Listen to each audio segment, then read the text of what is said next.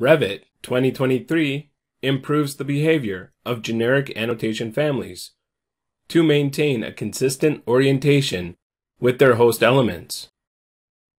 In previous versions of Revit, generic annotation on ceiling plans would point in the opposite direction from the same element on plan views.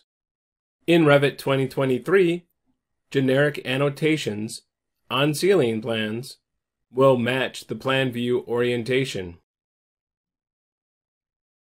Similarly, generic annotations would previously change orientation when their host walls or vertical surfaces were rotated. Now, rotating the host element will not affect these annotations.